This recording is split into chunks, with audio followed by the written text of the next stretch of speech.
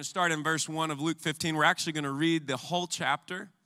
Jesus is teaching, and in Luke chapter 15, he's going to use 3 stories to drive home a point that he's trying to get across. As we've been talking about in the past couple of weeks, Jesus will, when he's really wanting to drive a point home, he'll tell a story to drive it home. And so we see him, in this case, tell 3 stories in a row. Now, when God does something 3 times, you might just want to listen a little bit more, because that's even more important. So he's telling a story, and he's going to tell 3 stories to drive home one point. And what point is he driving home? Well, we get it from verses 1 and 2 in Luke chapter 15. So let's read it together. It says, tax collectors and other notorious sinners often came to listen to Jesus teach. This made the Pharisees and teachers of religious law complain that he was associating with such sinful people and even eating with them. Now, I'm going to pause here because this is really important that we understand the tension that's being set up here by Luke as he's describing what was going on. First of all, when we see the word sinners, you know, like in our church, we'll say, many times you'll hear me say, like, we're all sinners, because that's true, we're all sinners. But so when you read that he was associating with sinners, it can be like, you know, you can not think much of it. But you have to understand that when the Bible's saying that he was associating with sinful people, notorious sinners, it says. Notorious sinners is how the NLT translates it. That's because it's talking about the word sinner. Specifically, it means devoted to sin, especially wicked. And here's the third definition, specifically of men stained with certain definite vices or crimes. Then it also uses the word tax collectors, sinners and tax collectors. Well, why does it pick a random occupation to associate with sinners? Well, that's because tax collectors were like really, really looked down upon in Jewish culture. Tax collectors specifically were looked down upon by Jews because Jews thought of them as traitors. They had no respect in the Jewish community because here's what tax collectors would do. The tax collectors were often corrupt. They were in charge of gathering the taxes from the people, but time and time again, here's what they were doing. They would gather more taxes than they actually owed and pocket some for themselves. They would actually deputize workers that would go out and collect the taxes, and they would pocket some themselves too. It was like this corrupt scheme that's going on. It would seem more like a drug,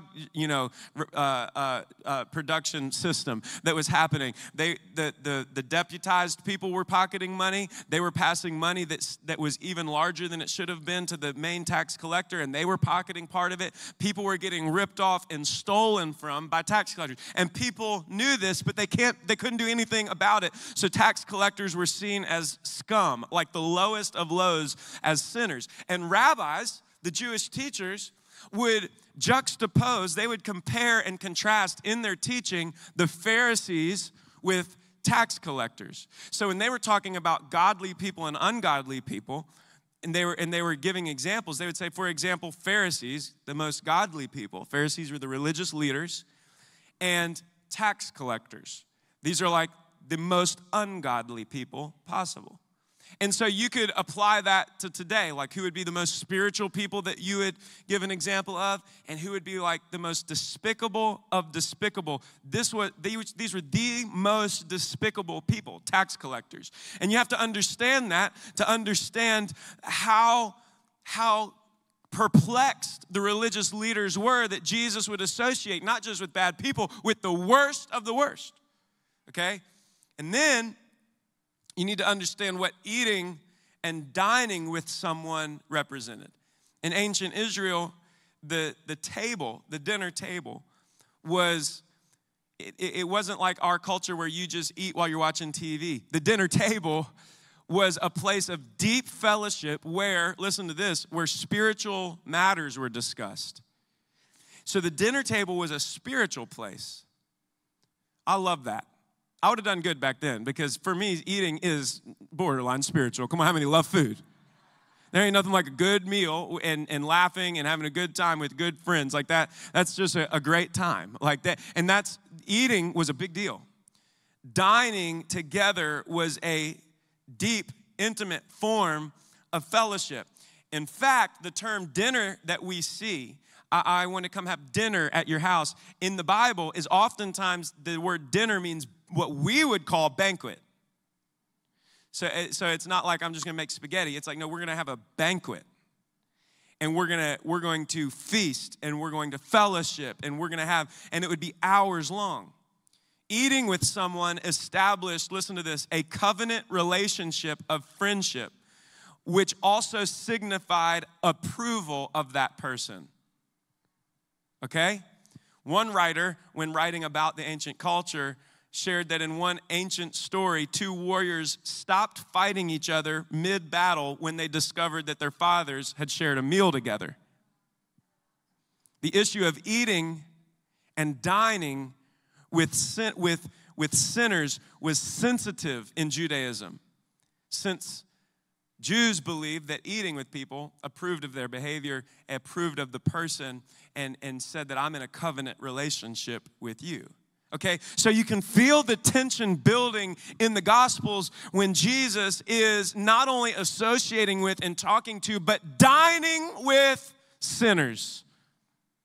Dining with tax collectors. So here's what happens. When I was growing up, I would hear these stories, and I would hear about the attitude of the Pharisees towards Jesus, and I would be, as a kid, I'm just like mad at the Pharisees. I'm like, stupid Pharisees.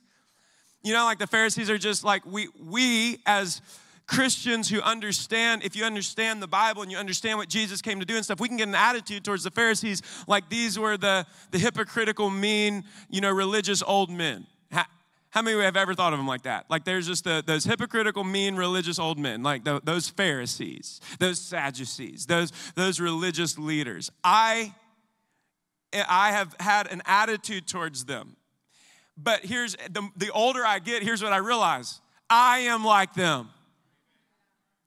So before we just write the Pharisees off as these like judgmental old men, we need to realize, no, we are like the Pharisees many times. Because it's understandable. They understood their culture. We don't understand the culture. We don't realize the depth of what Jesus was doing, like the depth of offense that these people were feeling. Because as Jews, you don't do this, especially as a Jewish rabbi.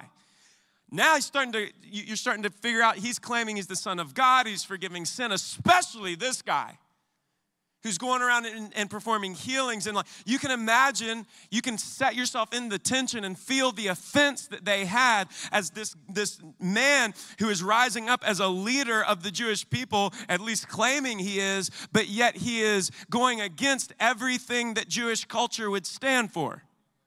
So before we write off the Pharisees, we need to realize there was an indignation in them that could even be classified as righteous at that time. We know the end of the story, but to them it's like they were standing up for what they believed in. And so you can feel the tension rising as Jesus is just associating and dining with such scum, as the Bible even calls it in some translations. So the religious leaders understand sin. They understand the magnitude of sin. They understand the consequence of sin. They understand Jewish history. They understand cleansing ceremony. They understand religious ritual. They understand all of these things. And they're watching Jesus act this way, and it's causing them to have consternation. And you need to understand that's why we've been going through this series. That's why we've been going through this teaching. That's why we've been building kind of theme by theme, block by block, leading up to Easter, because we can't understand the power of it unless we, like the Pharisees, at least to some level, understand the magnitude of our sin, which is why that's where we started. So we understand the magnitude of sin. We've been talking about how God can associate with unclean people, unclean things, because he's perfect and he's holy. That's what they understood. So you can understand the tension, right? Yet Jesus constantly, from the beginning of his ministry, is just going against the grain. For example, we get in Matthew 9, as he's calling his disciples, we see that he decides that one of his disciples is going to be a tax collector. In Matthew, watch this, Matthew 9:9. See, some of you might not have known that. I know a lot of you do. You already understand the Bible. You've known this. Some of you might not even know that. You heard what I just said about tax collectors. One of his disciples was, guess what? The one that wrote the first book of the New Testament, Matthew. It says, as Jesus was walking along, Matthew 9:9, he saw a man named Matthew sitting at his tax collector's booth. So you imagine a toll booth. There were tax collection booths along popular routes. You couldn't get by them. When you get there, you would get patted down. You would literally, the only people they couldn't pat down was Roman women. Everybody else, they're going to find everything that you have, and they're taking part of it. Where is Matthew when Jesus calls him? Sitting at his tax collector's booth. Follow me and be my disciple, Jesus said to him. Talk about a tone setter. The Son of God shows up to the earth. He's going to pick 12 men to be his followers, his disciples, and then the apostles that are going to be the first people that start the New Testament church, that start spreading the gospel. The first place that he stops is among the worst of the worst, the lowest of the low. Hey, Matthew, come out of your tax collector's booth. Be my follower. You're going to be one of the main ones. So Jesus said to him, so Matthew got up and he followed him. Later, Matthew invited Jesus and his disciples to his home as dinner guests, along with many tax collectors and other disreputable sinners. And when the Pharisees saw this, they asked his disciples, why does your teacher eat with such scum? When Jesus heard this, he said, healthy people don't need a doctor, sick people do. Then he added, go and learn the meaning of the scripture. I want you to show mercy, not offer sacrifices. And that's the beginning of Jesus going from the outside to the inside. You're good at offering sacrifices. How about show mercy? In other words, it's heart. It's heart over what you do. And then he says this, for I have not come to call those who think they are righteous, but those who know they are sinners. This is radical because up until now, the sinners are the ones who bring the judgment of God. These are the ones that you stay separate from as Jews. You don't associate with them. That's the very people you're supposed to be separate from, yet Jesus is calling them to be in his inner circle. Do you feel the tension?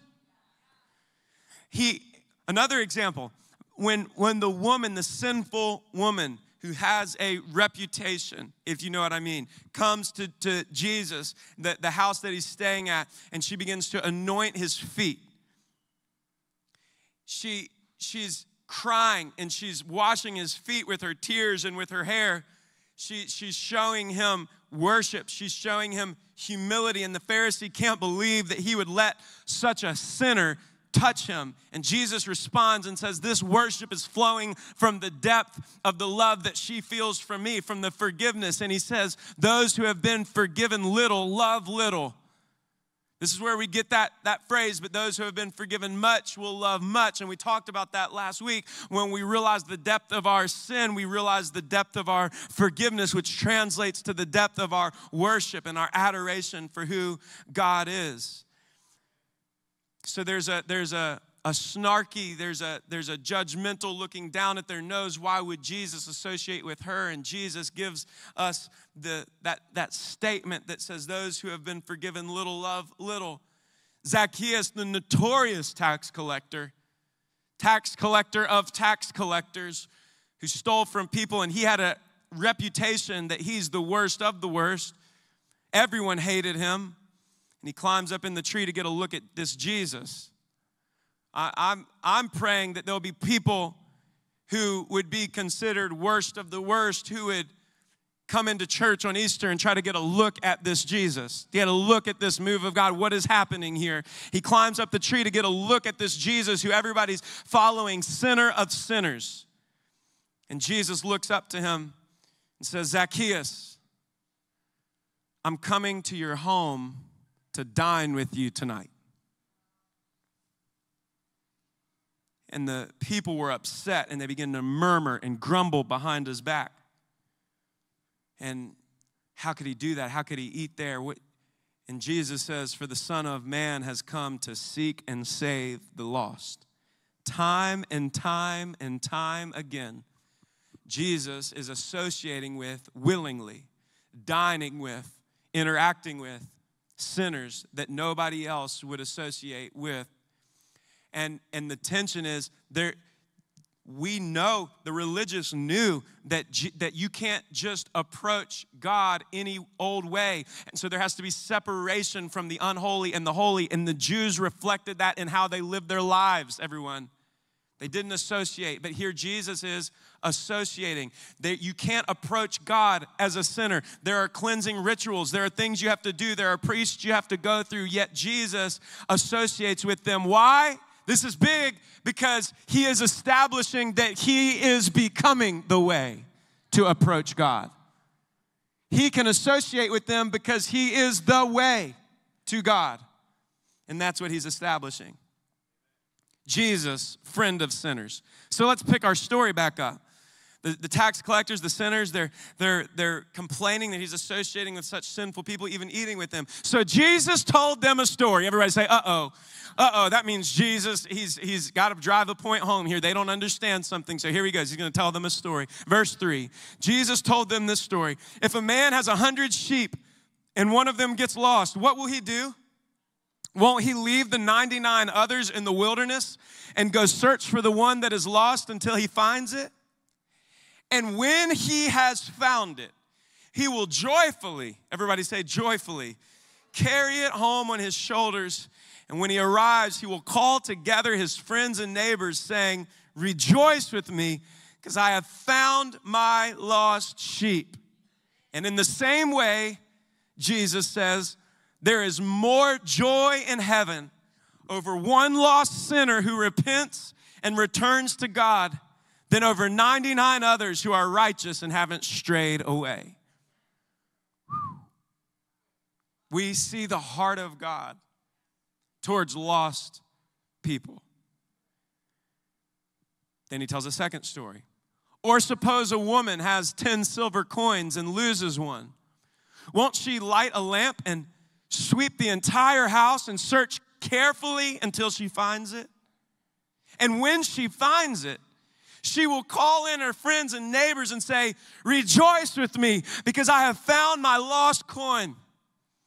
In the same way, there is joy, everybody say joy, in the presence of God's angels when even one sinner repents. Now, we have one more parable left in this 3-part sermon series by Jesus. There's one more parable left, but I want to pause right here and show you a pattern that is developing in these parables that Jesus is telling, which he's not trying to hide, are reflecting the heart of God towards the lost being found. The Jews were fine to let the lost stay lost. But Jesus was establishing the new covenant, which said that now it's Jews, Gentiles, everybody. He kicked open the doors and he said, now I'm letting everybody in. I'm bringing Jew, Gentile, slave, free. Everybody is welcome through faith in Jesus. Jesus is trying to establish. He is establishing the new covenant. And as he's telling these stories, telling them how the new way is going to work, there is a pattern that's developing. Number one, we see the relentless pursuit of the lost. Jesus says there's 100 sheep. 99 are still there. There's only one that's lost. I don't know about you. I've never had sheep. We've had chickens. We had ducks. We have a pig. If you didn't know that your pastors had a pig, we have a pig. We have a dog, and we have some bunnies. It's kind of like a farm. But I've never had sheep. I can't imagine, though, if I have 100 sheep out in the wilderness and I'm watching those 100 sheep and one gets lost, that I would leave the 99 to go find them. How many know we're just going to let that one go? Because I still got 99. I can't lose those. Can't let a predator come get those. But we see a shepherd in Jesus' story that he makes up that is so consumed with the fact that he's lost this one stray sheep that he's going to leave the 99. He's gone from the 99, and he's going to go find that sheep. And what is Jesus trying to display to us? He's trying to display that that one sheep is really, really important. There was a time that we went bowling. We were with some friends and our family. Brittany and I have 4 kids. Our youngest our oldest is Rayleigh. Then we have Roman, Judah, Izzy. Roman was about 5 years old when this happened. We were at a bowling alley, and we're bowling, and at the end, everybody's getting their shoes on. There's a little arcade in the bowling alley.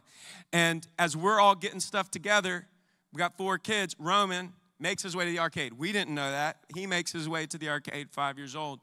And Brittany realizes that Roman's not there, and she starts going, "Where's Roman?" And I start looking around. I'm going, "I don't know. Where's Roman?" And if you're a parent and you've ever lost a child for a split second, this felt like 10 minutes. It was probably 30 seconds. It felt like 10 minutes. It's probably actually about 2 minutes. And we realized we can't find Roman. There's people everywhere. It's kind of dark. There's an arcade. And you should have seen us. You should have seen my wife. You should have seen the scene. We made absolute fools of ourselves as we realized in that moment that one of our children was missing. Roman was nowhere to be found. My wife, Brittany, was standing on top of the table screaming, "We can't find our son." Parents, you know that's real. You'd be doing the same thing. Roman, where is Roman? We can't find Roman. The terror that was in our hearts for that moment, that we don't know. And the bowling alley is attached to a mall. Like, we don't know what's in all the thoughts that are running through your mind. Like, we are absolutely, you know what we weren't doing in that moment? We weren't like, "Well, we still got 3 others.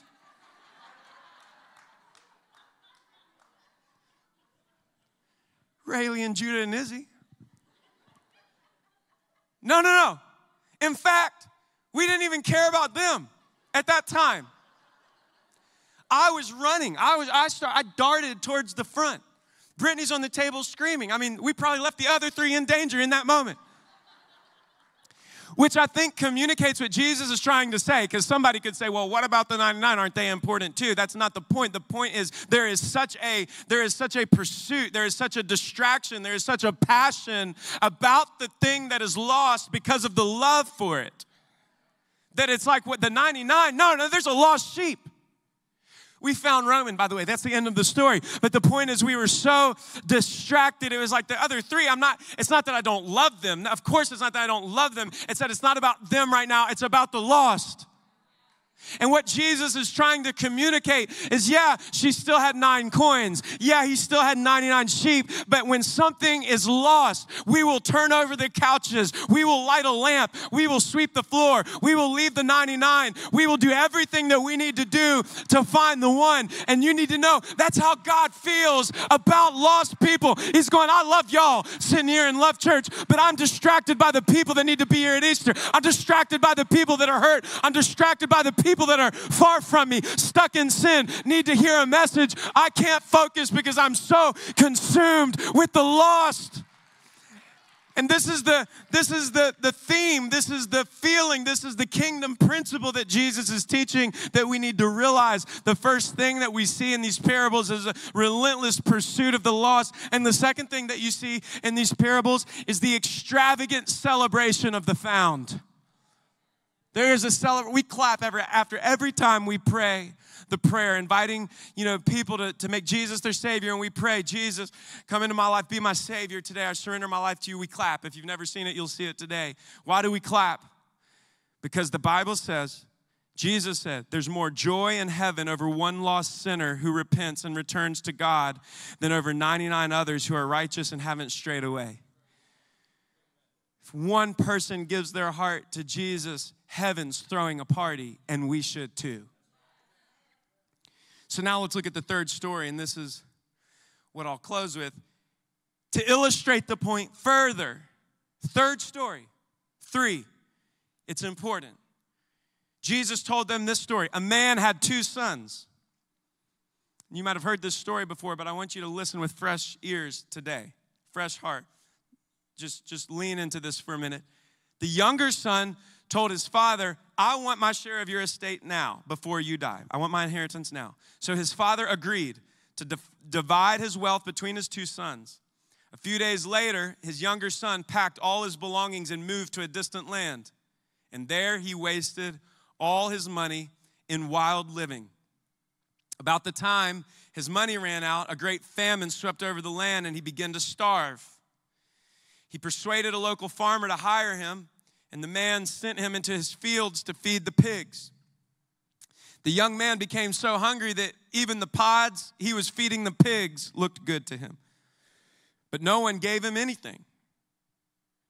I love how Jesus goes to a little bit of length to describe. He didn't have to do this. To describe the depravity of this boy, of this situation. He describes. He went and it was great. Wild living, party it up. That's great. You know, sometimes preachers will talk about how, like, you know, when you go and you do that stuff, it's empty and there's no joy in that. No, we need to, like, keep it real. Like, sometimes, like, sin feels fun for a minute. So I'm not telling you to sin. I'm saying it feels fun for a minute. Be honest. Then you got to recognize that in order to understand that it's bait, it's a lure from the enemy, because it feels fun for a minute, but it's going to leave you empty for a lifetime. It promises but doesn't deliver. It promises fulfillment, delivers emptiness. It promises that it's going to deliver you happiness, but it delivers despair. And so you see that as Jesus is describing, he was living it up, baby. Got dad's inheritance, and I'm living it up. But then you see this progression of he ran out. And then there was famine in the land. And now he's struggling. Now nobody's going to give him anything. Now he's so desperate. And it says that he finally came to his senses. And he said to himself, at home, even the hired servants have food enough to spare. Here I am dying of hunger. I will go home to my father and say, Father, I've sinned against both heaven and you, and I'm no longer worthy to be called your son. Please take me on as a hired servant. And so he returned home to his father. And while he was still a long way off, his father saw him coming, and filled with love and compassion, he ran to his son, embraced him, and kissed him. As we read this story in closing, I want you to be able to find yourself in this story. We don't have to read into it too much. Like, here's the main point of this story is God was illustrating that we are the lost son. So first and foremost, you need to understand, we are the lost son in this parable. And it's really important that you realize that we are the lost, we are the rebellious ones. Our sin, we talked about it a few weeks ago, our sin has left us totally separated from God. Our sin left us earning death as our reward, as our paycheck. The wages of sin is death. We are the lost son. But we also need to realize that we're the lost son in this parable where Jesus is illustrating what happens to lost children when they turn and decide to come home. And that turning represents the repentance of the son coming to his senses, realizing this is not all it was cracked up to be. I need to go home. And so he turns to go home, but he can't even get home before he gets loved by the Father. We are the lost son. In other words, he hadn't even done any of his chores yet. I'll go home and I'll be the servant. I'll feed the animals. I'll work in the house. I'll clean the house. I'll farm. I'll do whatever is needed. He hadn't even done a chore. And the Father meets him before he can even get to the doorstep saying, I love you, I love you, I love you, I love you, I love you. You need to realize we are the lost son. And then it says, his son said back to his father, Father, I've sinned against both heaven and you. I'm no longer worthy to be called your son. But his father, now we see the heart of the father, said to the servants, quick, bring the finest robe in the house and put it on him. Get a ring for his finger and sandals for his feet. And kill the calf we've been fattening. We must celebrate with a feast. There it is again. You got the pursuit of the father leaving the door to go embrace his son. And now you have a celebration because the lost son has been found. For this son of mine, he says, was dead and has now returned to life. He was lost, but now he has been found. So the party began. You need to know that that's the Father's heart towards us. This is what happens when we come to the Father. But I also want us to pull something from this story and realize that we, as the church of Jesus Christ, represent the loving Father to a lost and a hurting world. So watch this. In the story, we are the lost son. God's the Father. We know that. But you need to also realize one thing that we can pull from the story is we represent the loving Father in the earth. We are the hands and the feet of Jesus. And when people see us, like it or not, they are forming their opinion of who God is. And so it says that the Father leaves. He runs. Just as the shepherd left the 99 and the woman didn't care about the 9 coins as much as the one lost coin, the Father runs towards his lost son, embraces him, comes home, kill the calf, get the robe, get the ring. We're throwing a party for the lost son is home. This must be the attitude of the church. We must realize that we represent God to a broken and hurting world. And in verse 27, it says, when he returned home, this is the lost son, when he returned, I'm going to back up. Yeah, verse 27. Meanwhile, the older son was in the fields working. And when he returned home, he heard music and dancing in the house. And he asked one of the servants what was going on. And they said, your brother is back, and your father has killed the fattened calf, and we're celebrating because of his safe return. Verse 28 says the older brother was angry and wouldn't go in. And his father came out and begged him to come in. But he replied, all these years I've slaved for you and never once refused to do a single thing you told me to do. And in all that time, you never even gave me one young goat for a feast with my friends. Yet when this son of yours comes back after squandering your money on prostitutes, you celebrate by killing the fattened calf. And his father said to him, look, dear son, you've always stayed by me. Everything I have is yours. We had to celebrate this happy day, for your brother was dead and has come back to life. He was lost, but now he is found. The last thing that we must realize after looking at this story of Jesus displaying the heart of God to his children is that Jesus included the attitude and the spirit of the older brother, which represents the attitude and the spirit of a religious mind that is judging the people that God is showing forgiveness towards. And church, here's a third takeaway from this story. We reject the spirit of the older brother.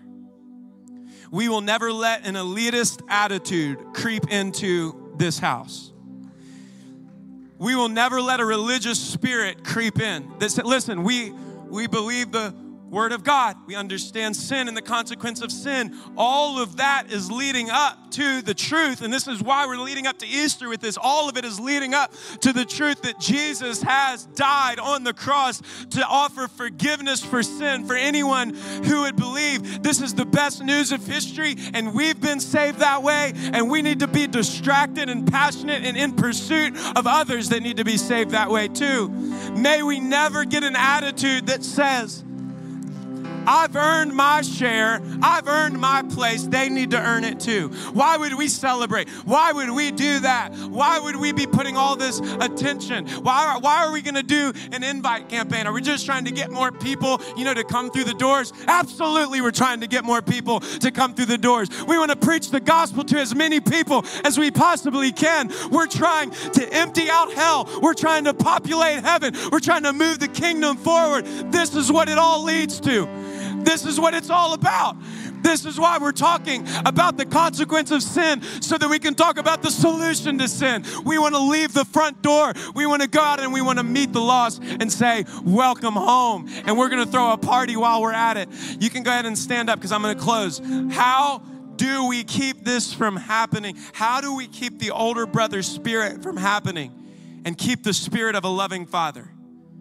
There's just two things. I'm just going to give them to you. I'm not going to preach them. I'm going to give them to you. Number one, we realize over and over that we are the lost son. And number two, we go after other lost sons.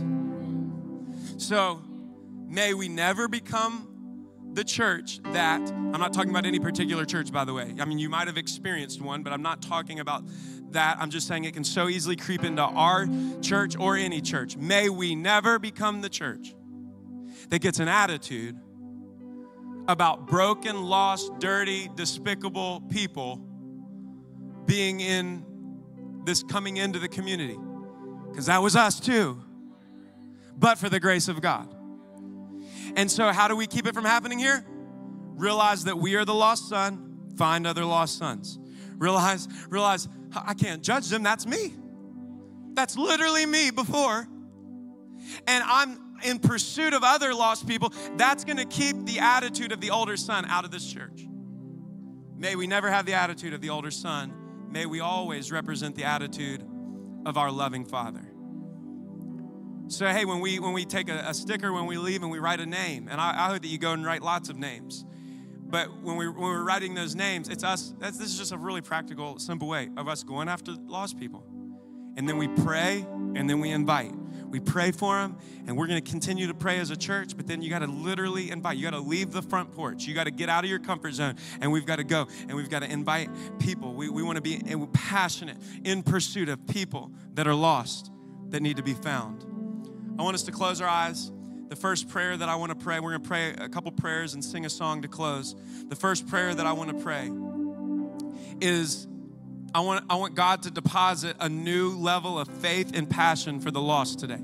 This is God's heart for the lost.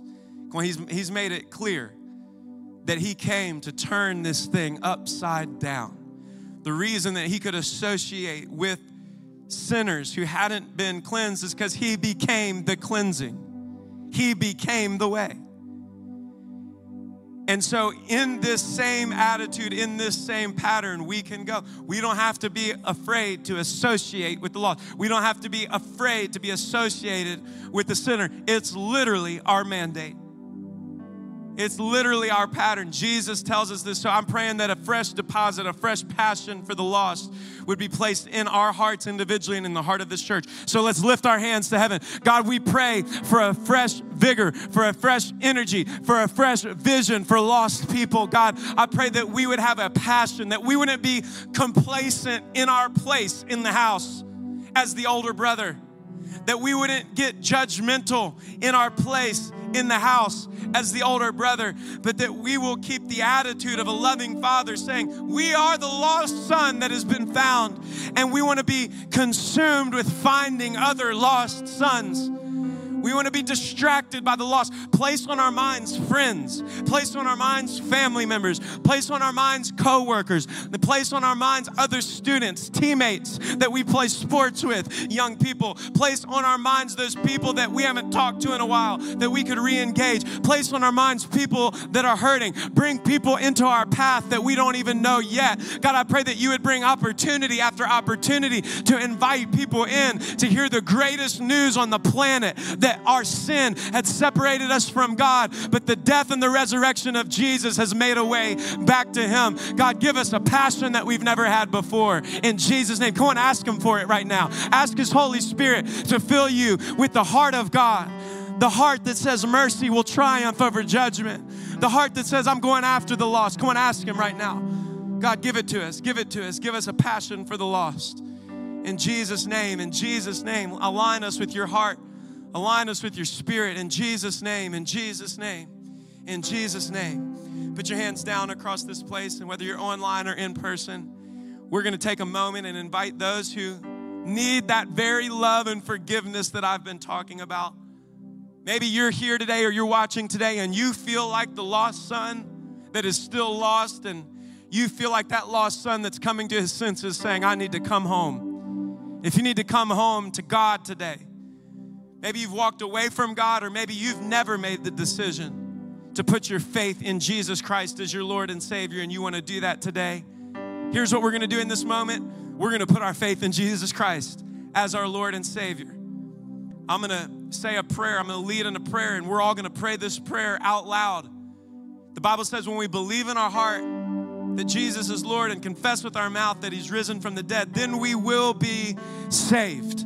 And we're going to lead in that prayer, and everybody's going to get a chance to pray that online and in person. But before we do that, I want to just ask you to do one thing, and that's to lift a hand when I count to 3 to signify that this is you, that you're coming to Jesus as your Lord and Savior for the first time, or lifting a hand saying, I'm coming back to Jesus.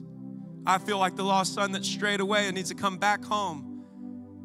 And so I'm going to count to 3 in a moment because I want to know who I'm praying with, and I want you to have a chance to externally symbolize this inward faith that's rising up on the inside.